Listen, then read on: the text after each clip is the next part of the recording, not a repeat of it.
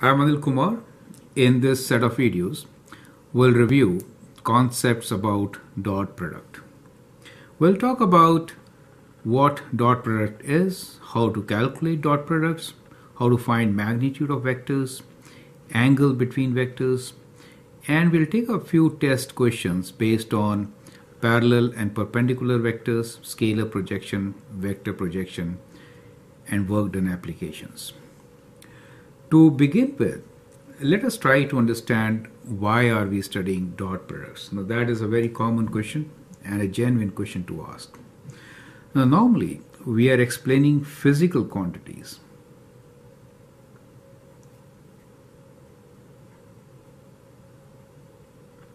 With the help, like two are very important. One is work done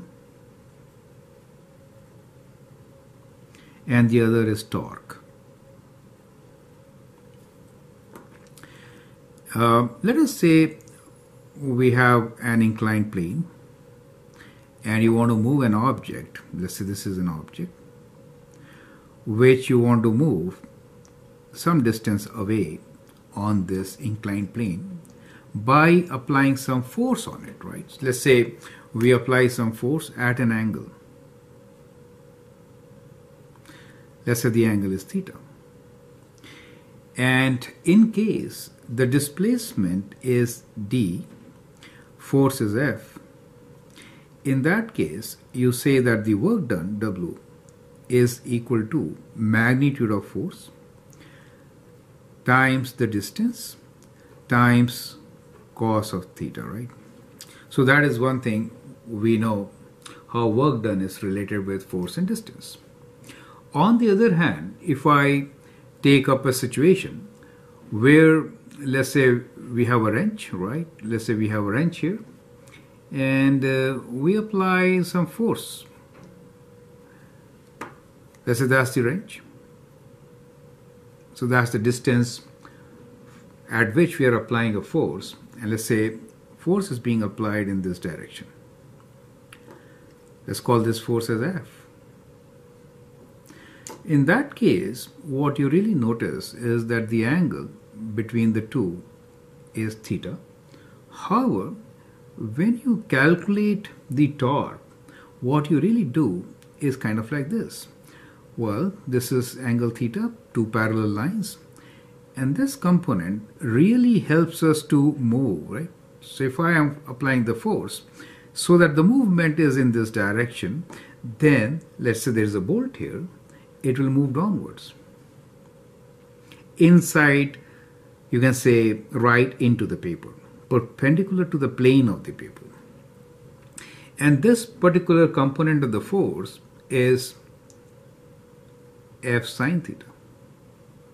So in this case, you found that the torque is equal to the magnitude of force times the magnitude of this distance, let's say distance is d, times sine theta.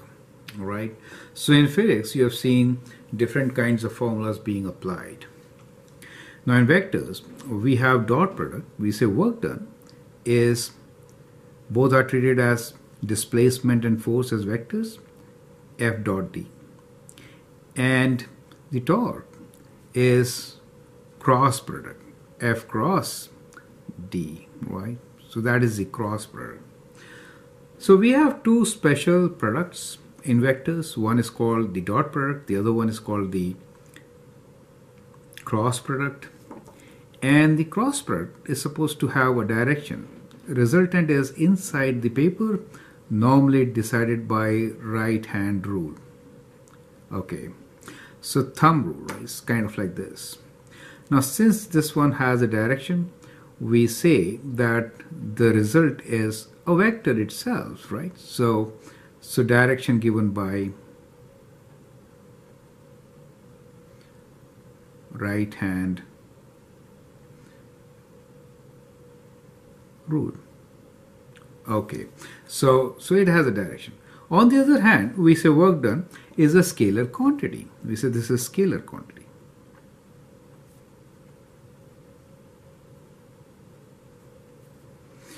So we have two types of products, as you can see here. One defined as a dot product, which is also called scalar product, since the output is scalar, right? And the other one is a cross product.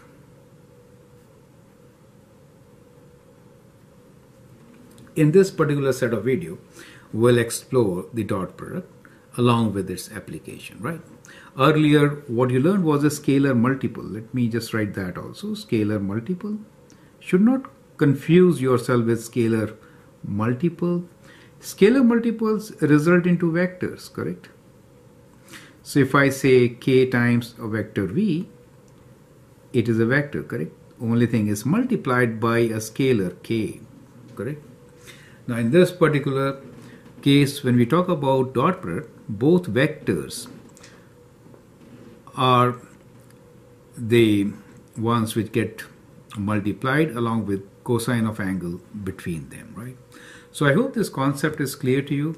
So we have these two types of products, dot product and the cross product, mainly to explain some physical quantities, and then we have really explored them for other very useful concepts, including understanding equation of line, equation of plane, equation of circle, and so on. So the whole of physics can be developed based on vectors. Now let's see, what is dot product, right? So I've given you a good idea about what dot product is. So if I have a vector, let us say vector u as let's say 2, 3, minus 1, and vector v as let's say 1, 2, 3. In that case, the dot product between u and v will be equal to the dot product, we could write like this, u3 minus 1 dot 1, 2, 3, right? So that is how we could calculate the dot product. Now how do we really do so? Well, few more things to understand before we get into that concept. We could also write dot product as, let's say, geometrically, if I have a vector u and a vector v, let's call them now different vectors. Let's say vector A, and vector B, with the angle between them as theta. In that case, we could also say A dot B, these two vectors, is magnitude of A times magnitude of B cos of theta. So that is by definition a dot product. Now when I write 2, 3, minus 1, 1, 2, 3, these are components along I, J, K, let me just make like this, okay. So when I say 2, 3, minus 1, we are representing vectors in R3, right? So these are components along X, Y, and Z axis, right? So you could also write them as 2i plus 3j minus, like this, 2i unit vector plus 3j minus k. And you could write v as I plus 2j plus 3k. Now if I combine these two concepts, then the dot product is, let's say these are my ijk, right? So these are my ijk. So if I do vector I dot vector I, what do I get? I get magnitude of I times magnitude of I times cos of angle between them. Angle between them is 0 degrees. Cos of 0 is 1. So what I get here is magnitude of I square, which is 1, as these are unit vectors. However, if I do I dot j, then I get magnitude of I, which is 1, 1, times cos of 90 degrees. Now since cos of 90 degrees is 0, we get 0. If I do I dot k or j dot k, right? So in that case, we get magnitudes of I and k multiplied, and the angle between them is cos 90 degrees, which is 0, so it also results in 0. So what you really see here is that when you do dot product of these, then their I components get multiplied, j components get multiplied, right? So I should say I components get multiplied, j components get multiplied, and k components get multiplied to get the result. Perfect. So in this particular case, I could say that the dot product between u and v, which is 2, 3 minus 1 dot 1, 2, 3, could be written as 2 times 1 plus 3 times 2 plus minus 1 times 3, which is indeed 2 plus 6 plus minus 3, right? So which is 5. Scalar quantity. So it results into a scalar quantity as you've clearly seen. And basically, the I components get multiplied, j components get multiplied, and k components get multiplied. Add them together to get the result. So that is how you're going to calculate the dot products. If you are given them geometrically with known angle, then we could adopt the formula a dot b equals to magnitudes of a and b multiplied with cosine of angle between them. Now, one general question here is how to see or calculate the angle. Let's say we have one vector here. The other vector is kind of like this. Now, which angle theta are we talking about, right? So there could be many angles with these two vectors. Let's look into these angles. We could have alpha, we could have beta, we could have gamma. Now when I do, let's say this vector is p and this vector is q. So if I want to find what is p dot q, it is p, q, their magnitudes get multiplied with cosine of what? Is it alpha, is it beta or gamma? Well, that's interesting.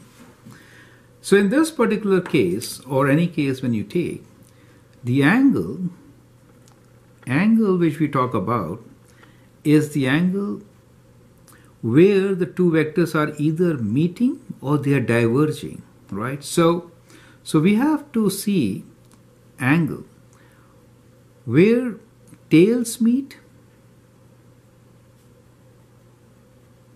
or heads meet. So I mean, they should be both. I mean, let me show you like this. So the angle which we're talking about could be, so either if I extend like this, do you see that? So their heads are at the same point. So this angle, which is same as gamma. So this angle gamma, where the heads meet. Or I could see the vector p as going away from this point. And from this point, the other vector q is also going away. So tails meet. Do you see that? So the angle is gamma. So the angle which you take between the two vectors is always the angle which their tails make or their heads make. So that's very important to understand. So I hope with this you have understood how to find the dot product of vectors, what dot product is, as you have seen it is scalar, and how to also see which angle to consider. So let's take up more examples based on what we have learned. And now we'll talk about a test question, right? So here's the test question for you. I'd like you to pause the video, copy the question, answer, and then look into my suggestions. Let me ask you a question. The question for you is, can dot product be negative? Can dot product be negative? Now, for this particular question, consider an example where, let's say the two vectors make an angle which is more than 90 degrees. Now, if the angle is more than 90 degrees, as I've shown you here, this particular angle is an obtuse angle. Quadrant second, right? So in this particular case, let's say the vectors are u and v, then u dot v is going to be magnitude of u, which is positive, times magnitude of v, which is also positive, times cosine of theta, where theta is between 90 degrees and 180 degrees. Now cos in that range is negative, right? So this angle, as you know, is negative. Therefore, it will result into negative quantity. So what you also notice is that if the angle between the two vectors is an obtuse angle, in that case you expect negative scalar quantity, right? And in these cases, when we are doing with the components, when you add and subtract numbers, of course you can get negative numbers, correct? So the result of a dot product can be positive or negative. If it is negative, it means that the angle is obtuse angle between the two vectors. And of course you have seen it could be 0 if the angle between the two vectors is a right angle, 90 degrees. With that, let's move on and take a few interesting examples. Here's the one for you.